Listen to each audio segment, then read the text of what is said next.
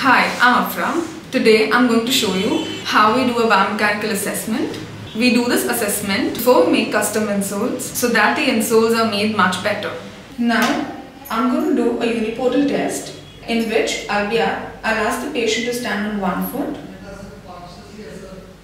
As you can see, her right foot is not stable and it is quite wobbly when she is standing on one foot. This means the foot muscle is not strong enough. So we have to give her more support in the insoles. So now you can see the navicular bone is dropping down medially and the heel goes into valgus. And from the posterior view, you can see only the last few toes and not the great toe. This means that the foot is pronating.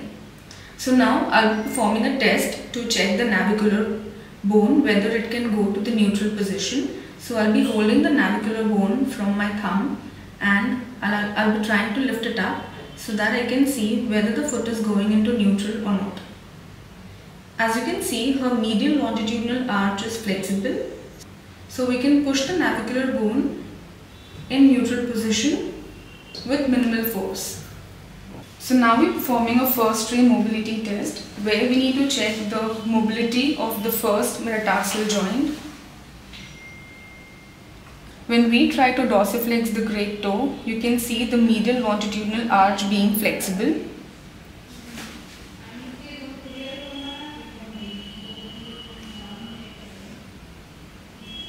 So now I'll be palpating the fat pad under the metatarsals. Since they are good enough, I don't need to give her a very cushioned insole.